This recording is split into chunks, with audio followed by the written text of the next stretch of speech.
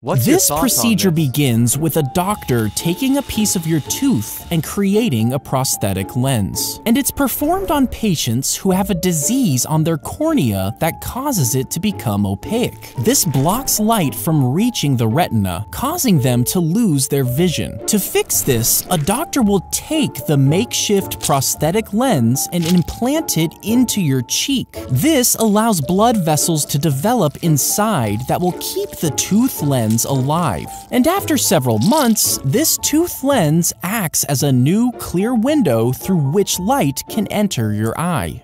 When you get stitches, a doctor threads a needle through your wound and pulls it tight to close the skin. As the stitches hold the edges together, the wound becomes inflamed as new cells begin to repair the tissue. Afterwards, connective tissues and collagens start to create skin. Then, blood vessels form to nourish these developing tissues, filling in the area. And over a few weeks, the wound will have healed together and the stitches are removed.